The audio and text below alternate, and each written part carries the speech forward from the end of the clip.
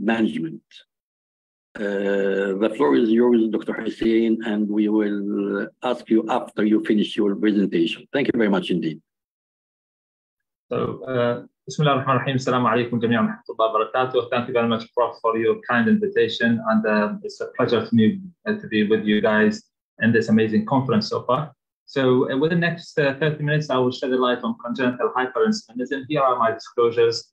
And I will cover some pathophysiology of hyperinsulinism. Then how could we reach a differential diagnosis for congenital hyperinsulinism, and how can we manage this case? So congenital hyperinsulinism is the commonest cause of recurrent and persistent hypoglycemia in infants and children. And it can be presenting with different kind of features and symptoms. So neonatal hypoglycemia, then it becomes persistent or recurrent, and that would be one of the features of how it presents. Sometimes it presents for first time with seizures, and then with the workup of that seizure, you discover that this patient is having hypoglycemia. Sometimes developmental delay due to recurrent, untreated, unrecognized hypoglycemia, lethargy, of course, and tiredness, unresponsiveness, coma, and then that would workup will find hypoglycemia. So the presentation of congenital hyperinsulinism basically depends on the hypoglycemia, how it manifests itself. Causes of hyperinsulinism, we can divide it into three categories. And perinatal factors, for example, as causing factors for hyperinsulinism.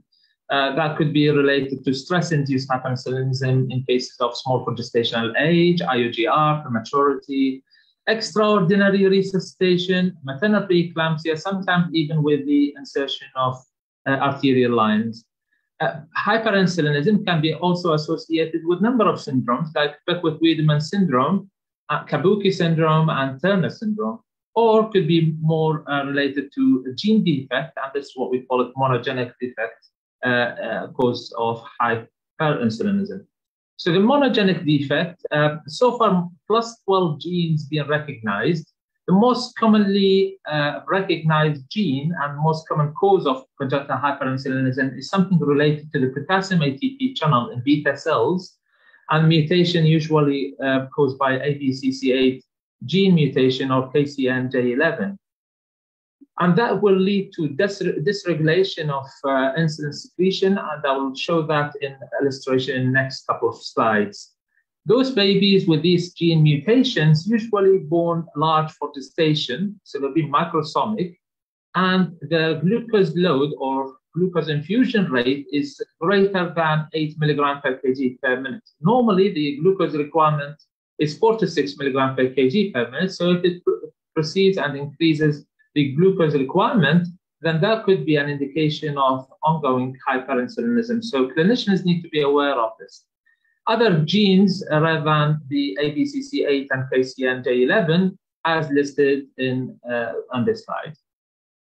So let's go through this illustration, trying to understand a little bit on how the hyperinsulinism occurs. So if we have high glucose in the circulation, this is in normal physiology. High glucose means the glucose goes inside the cell, and that will increase the metabolism, resulting into a more ATP in proportion to the ADP.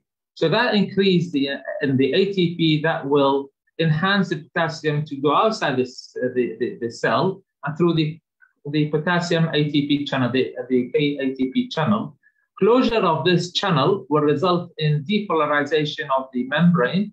Depolarization of the membrane will enhance the calcium influx, and when the calcium gets inside the beta cell, the insulin will be released outside. This is what happens normally when we have high glucose. If we have low glucose normally in normal physiology, so low glucose means low metabolism, and low metabolism, of course, will mean low ATP proportion to the ADP. Therefore, there will be no outflux of potassium and no calcium influx because the membrane will be hyper-repolarized, and therefore no calcium influx, no insulin secretion. What happens with the potassium ATP defect is these channels are defective. So regardless that you have low glucose, and regardless that there is no actual So regardless low glucose, regardless the low metabolism and low ATP production, but these channels are always closed and making the depolarization of the membrane, that leads to calcium influxing, and the calcium influxing leads to insulin secretion outside, and that is causing hyperinsulinism. That is worrisome because already low glucose, already high insulin secretion in the circulation, and that insulin usually suppresses the ketogenesis process. Therefore, the patient will end up with having no fuel to the important cells in the body, like the brain cells. You have no glucose already and no ketones, which is because of the suppressed ketogenesis process. Therefore, the patient will be at risk of brain damage. Other genes can be affected in the case of hyperinsulinism. We just knew about the KCN, J11, and the ABCC8 working on these channels, but we have other genes working on the transporter cells or glucokinase gene, which is affecting the glucose and the formation of G6DP or the GLH gene mutation also.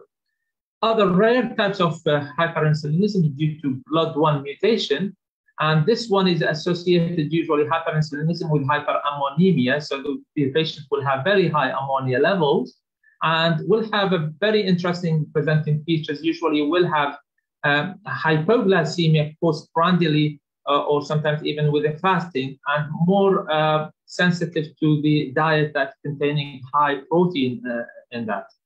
They could have epilepsy, and interestingly, they are responsive to diazoxide.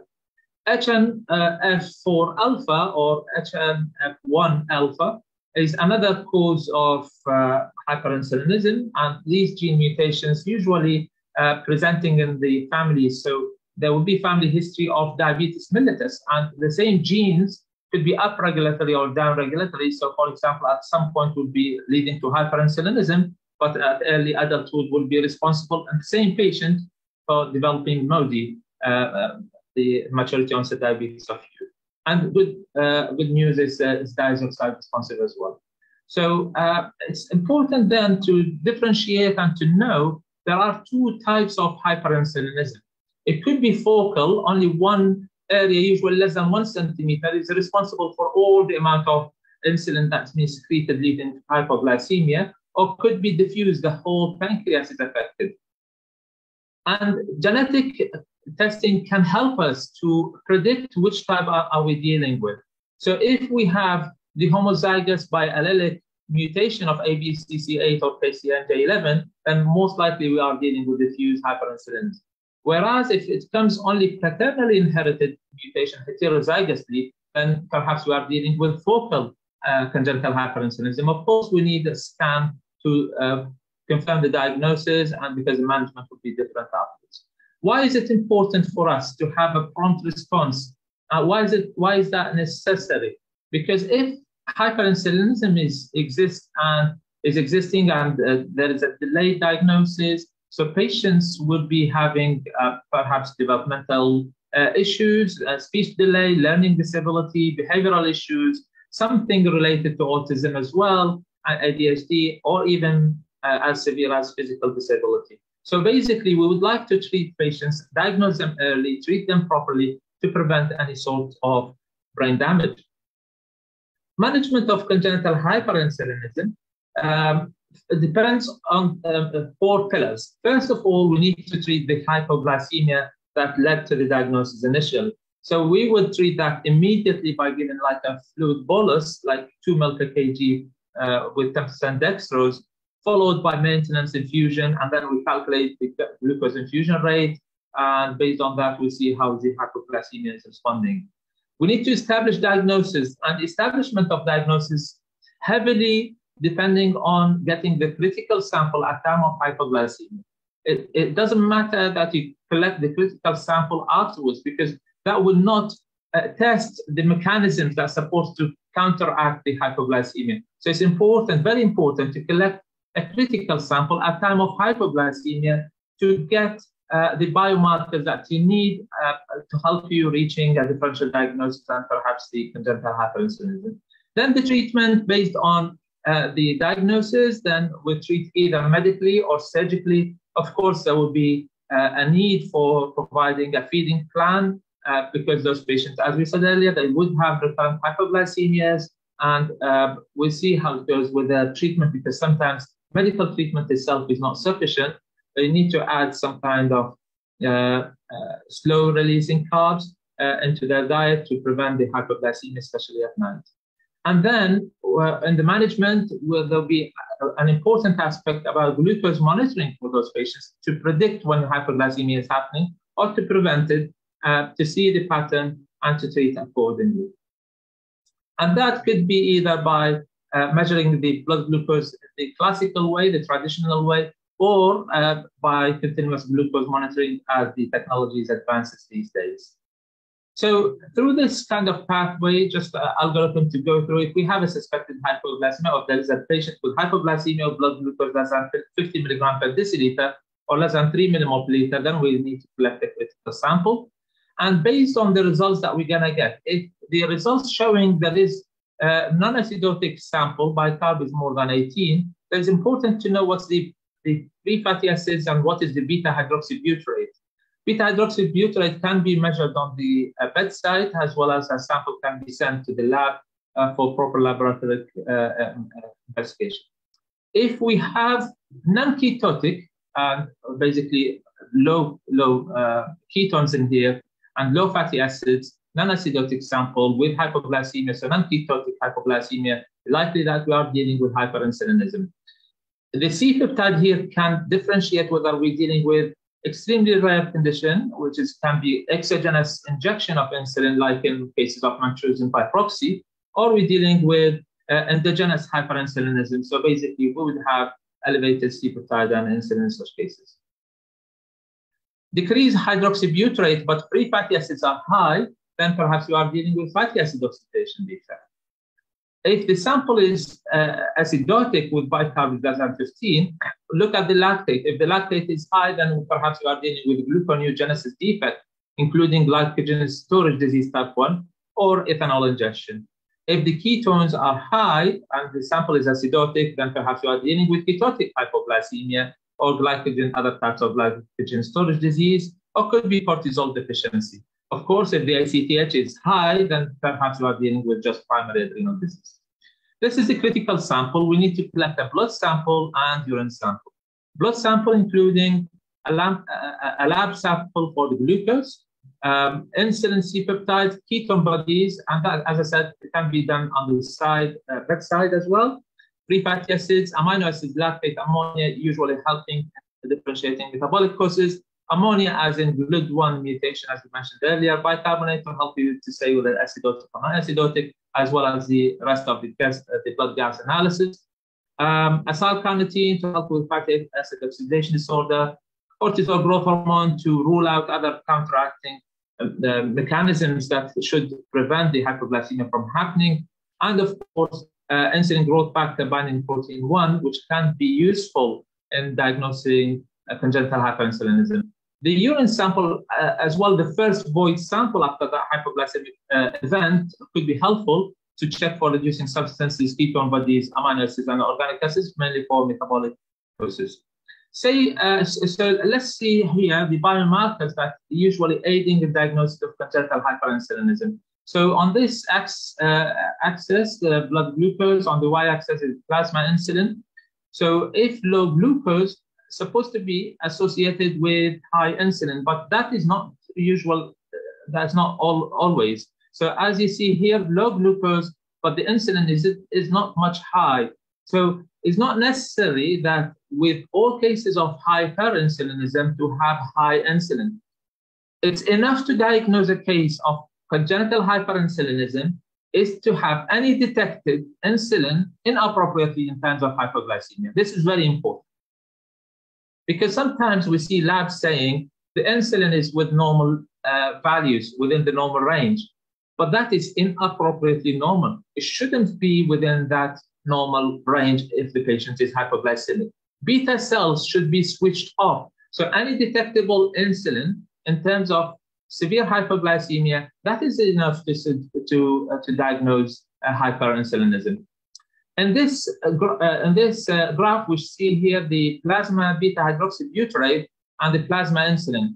Here, the specificity and sensitivity is even higher than the glucose and insulin. If you see here on the left upper corner, the insulin is high, but there is no hydroxybutyrate. So undetected beta-hydroxybutyrate in hyperinsulinemic sample, that is enough to diagnose congenital hyperinsulinism as well. And in this graph, we see the IGF, the insulin growth factor binding protein 1. As you see here, in types of potassium ATP channel mutations, congenital hyperinsulinism, most likely to see that you have low IGF-1 binding protein 1, whereas in cases of ketotic hypoglycemia, which is nothing to do with congenital hyperinsulinism, it's another cause of hypoglycemia, you could see how it's detected IGF binding protein 1. So that can be used another marker with very high sensitivity and specificity. Now, to diagnose congenital hyperinsulinism, just to cap, we need to have low glucose, inappropriately detected insulin or C-peptide, and inappropriately low free fatty acids, as well as beta-hydroxybutyrate.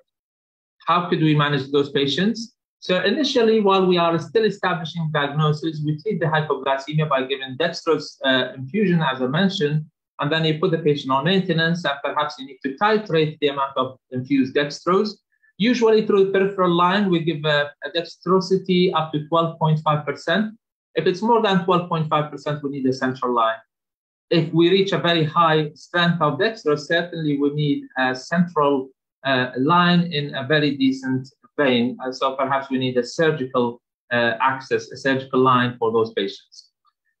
To buy some time, we need to give sometimes glucagon. And unfortunately, glucagon is not that medication that we can give it very long time because of the stability of the drug. So we use it for short term until we establish a diagnosis, perhaps.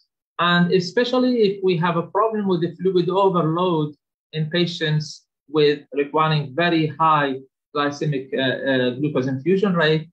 So we don't want to continue just giving large amount of fluids, and the patients will have a fluid overload that could lead to heart failure, for example.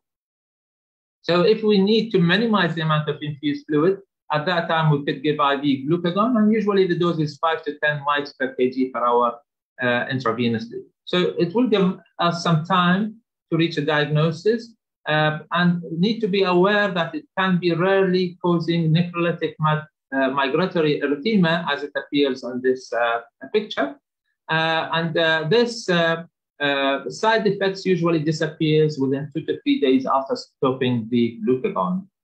The first line of management in patients with congenital hyperinsulinism is diazoxide, which is, you remember I showed you earlier the potassium ATP channel that is closed by mutation. So diazoxide is basically a channel opener, working on that channel, trying to make it work into stop the depolarization that is occurring and leading to calcium influx. We need to make sure that we have a baseline echocardiography to make sure this patient is not already having pulmonary hypertension or an issues with ejection fraction of their hearts, because diazoxide can lead to fluid retention. Therefore, by default, we usually give diuretics like chlorothiazide when we start the diazoxide. And the dose can be 5 to 15 milligram per kg per day in divided doses. Sometimes we give even smaller dose, like 3 milligram per kg per day. And some patients, they do respond to that low dose. We need to be aware of the side effects of diazoxide, as I mentioned earlier, the fluid retention and pulmonary hypertension, as well as the hypertrichosis, which is hirsutism as it appears on this picture, sometimes hyperuricemia, and sometimes very rarely, less than 2%, I would say, the bone marrow suppression, mainly thrombocytopenia, and or suppression of the appetite. Then you would hear us talking a lot about whether this patient is diazoxide responsive or non-diazoxide responsive. So that would, because if the patient is diazoxide responsive, that will help us just carry on with the management. But if the patient is diazoxide unresponsive, then we'll need to move on to next steps of management. When would we say that? If the patient is able to generate ketones with blood glucose more than 2.8 or 3.3 millimole per liter, the idea is the patient is able to generate ketones. If the patient is able to generate ketones, means diazoxide has suppressed the insulin production. Because if there is high insulin, then the insulin is usually switching off the ketogenesis process. So if the patient is generating ketones, means the insulin has been suppressed. So that means that patient is responding to diazoxide. Or if the patient is able to fast for 18 hours with no hypoglycemia, or if the patient with GLUT1 mutation, for example, is able to have a meal of food containing protein without having hypoglycemia. So that means that the patient is responding to treatment. If the patient is not responding, then we move to the second line therapy by giving octreotide, which is a somatostatin analog, and the dose usually is 5 to 40 mics per kg per day. That be given in divided 3 or 4 doses subcutaneously, or sometimes in certain patients, we do give it through the same like insulin pump. We use that pump to deliver the octreotide subcutaneous infusion continuously 24/7. Preferably to be given when the baby is more than 2 months of age and it's proven it's non-focal congenital hyperinsulinism. But we do sometimes, when diazoxide, for example, is not available, we do start octreotide at a younger age. Tachyphylaxis is common with octreotide. By the time the dose of octreotide can be not much effective as it used to be. And side effects of octreotide can suppress the growth hormone, thyroid stimulating hormone, and adrenocorticotropic hormone as well. Gallbladder stones occurs about in 20–30% of the cases, transient transaminitis up to 40% of the cases, and rarely thrombosis and necrotizing enterocolitis. So as far as we are aware of these side effects, and with the complexity of babies, especially if they are born premature, then we need to be careful when we give the octreotide to them. Other new medications like long-acting somatostatin analogs, lanreotide, which is the somatolin autogel given by deep subcutaneous injections every 4 weeks, or the sandostatin LAR can be given intramuscularly every 4 weeks. So that helps with adherence to medication and better quality of life as well. Now we move to non-medical therapy is by taking the patient to surgery, and we do this if it's a focal type, so that we will identify the focus that is leading to production of high insulin by having the F-Dopa scan, which is it's a type of PET-CT scan. So if you identify the area that is producing too much insulin, patient can be taken to an expert surgeon who could be able to get that focus out, and usually the patient will be cured by the surgery. And the other indication for the surgical intervention, that you failed all medication attempts and the very severe diffuse child that is not responsive to whatever medication you tried. But we need to be bearing in mind the post-operative complications, like perhaps some beta cells, which is still functioning with no concordance to the body and it's producing insulin, then patient would continue having hypoglycemia. On the long run, patients could be developing the vice versa of hyperinsulinism, where they have insulin insufficiency, having diabetes mellitus. And of course, by removing almost 98% of the pancreas, then the patient could be at risk of exocrine pancreatic insufficiency. So this is the pathway that we usually follow to assess the diazoxide response. If the patient is responsive, then we assess fasting tolerance, and if it's appropriate for age, then we discharge. So in neonates, for example, while the patient on diazoxide and maintained and everything is fine, stable, ready for discharge, we just make a 6 hours fast, making sure the baby is passing this test to be safe at home. We discharge baby on diazoxide, and then we'll arrange for follow-up. But if the patient is not responsive to diazoxide, it's important to run a rapid mutational analysis of ABCC8 and KCNJ11. Now, if it's paternally inherited, as we mentioned earlier, it could be focal, but if it's diffuse and diffuse disease, it will be usually homozygous or combined and heterozygous of both mutations. Then we will move to high calorie and volume feeds, plus octreotide therapy, plus we might end up, if patient is not responding medically, to near total pancreatitis. pancreatectomy. But if it's paternally inherited, then we will move away with the 18 FDOPA PET CT scan. Unfortunately, it's not available in all countries, so there are certain centers in the world where they perform this scan. If it's focal disease, then we do surgical resection, whether laparoscopically, possible, depends on the skills of the surgeon that we have access to. And then that potentially leading to curing of patients, but there's no guarantee. However, if the Doppler scan showing diffuse disease, then we go back to this square where patients would have high calorie and volume feeds plus octreotide, and if it's failed, then we move with near total pancreatectomy. If the patient is stable, as we mentioned earlier in the first arm, then usually just move on with follow-up. However, if routine genetic analysis afterwards with the gene panel that's resulted that there's a paternal ABCCA or KCNJ11 gene mutation, then we need to move the FDOPA scan here, but to get the surgical removal of that focus that produces too much of insulin. General follow-up to monitor the growth and development, neurological assessment, and genetic counseling, of course. Now, we need to be aware of some common problems in patients with congenital hyperinsulinism. So feeding problem is very common in those patients. Food aversion or refusal, especially on those patients who require tube feeding for a very long time. So if the patient is requiring nasogastric tube or orogastric tube for a very long time, 75% of them, they will have a food aversion in the future. So we need to be careful for them to develop these skills. So we let them at time of weaning to taste the food, to let them to swallow some food, and preferably not to keep the orogastric or nasogastric tube for a very long time. You can switch it to a PEG, percutaneous gastrostomy kind of tubing feeds, and then making sure that the skills are gained through the oral route as well.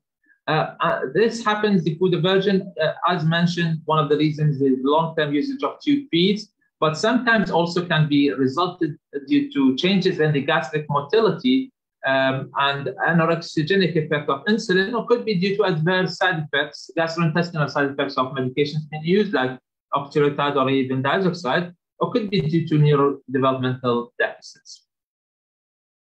Now, education is very important, and we do educate our patients about congenital hyperinsulinism, and we provide them with written material.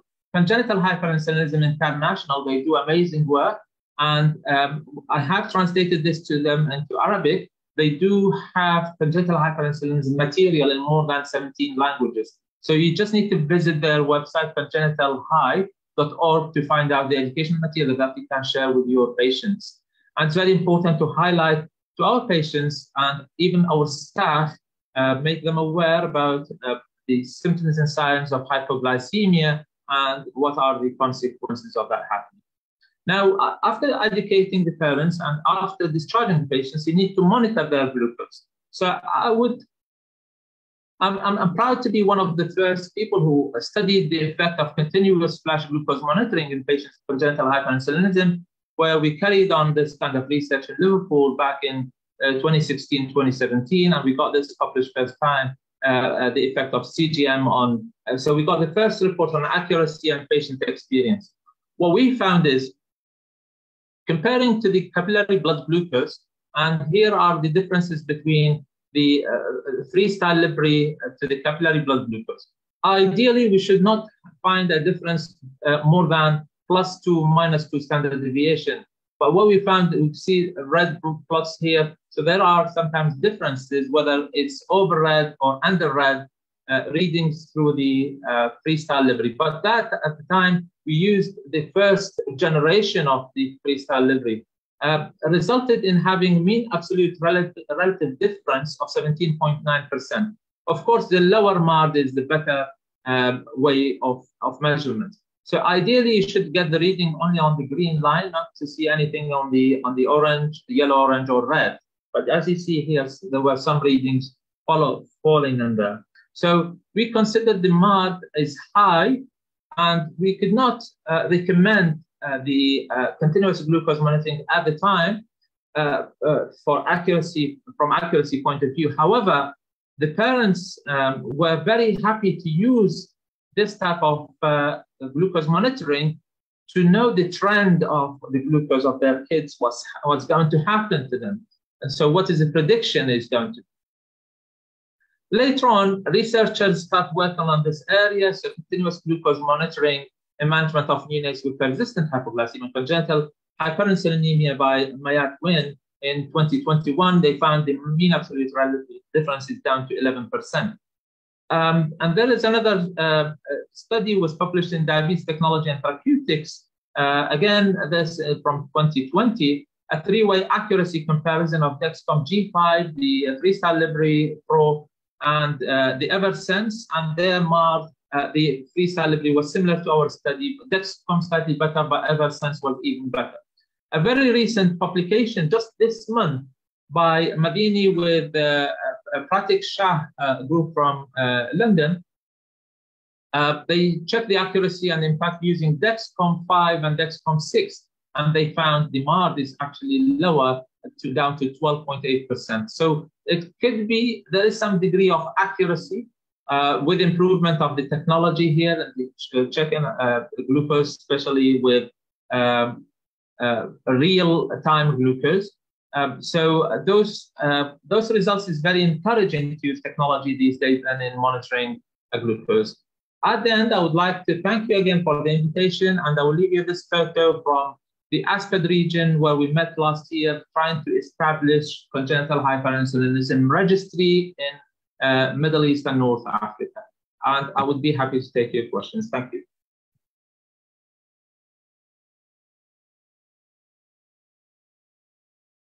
Dr. Hussein? Yes. Thank you very much. Thank you very much for your excellent presentation. Actually, my first patient with CHI, I was diagnosed 12 years ago. He was put on sandostatin for years, short-acting one, and then has been shifted to LAR. And he was doing excellent on LAR. Do you have an experience in using LAR and instead of sandostatin? The short-acting. I haven't got my own experience of using LAR, but if your patient is stable on that, and you're saying that he's got excellent response to it, so perhaps you've reached the optimum of his management. Yes, he was responding excellent, even for the short-acting ones, and then on LAR, he was doing very fine. But then he developed pancreatitis. I don't know if it is due to, as you know, sandostatin is one of managers for pancreatitis, but I wasn't sure why did he develop pancreatitis. Few months later, he was off sandostatin and he was doing excellent. Also, I did the genetics in Exeter 12 years ago. This one was my first patient. And diagnosis is made. Yeah. Okay, so was it, do you think it was dose related, for example, with this LAR? The dose was less, I think. Okay. And glucose was values was better than before, than on the regular ones. Yeah. It was very strange for me. Okay, you said you use statin as well with it? No, statin at first. Somatostatin, yeah. No, sandostatin at first, yes, and then the LAR one, and then off LAR. Okay. A bit strange to me because, as you know, in adults, I do remember they used somatostatin in treatment of even acute pancreatitis. So use somatostatin in treatment rather than causing pancreatitis. No, that's why I continued on sandostatin. Yeah. And at the time of pancreatitis, did you investigate for other causes of pancreatitis? Could be a reason? Yes. No, I didn't reach a reason for this pancreatitis. Wow, okay. And I presume after that you restarted the LAR again, and Yes. it didn't happen again. So it wasn't like a recurrent pancreatitis. Yes. So in this case, perhaps the pancreatitis was not secondary to this medication. Yes. And that's most likely, yeah. Yeah. But when he was off Sandostatin, I was very astonished.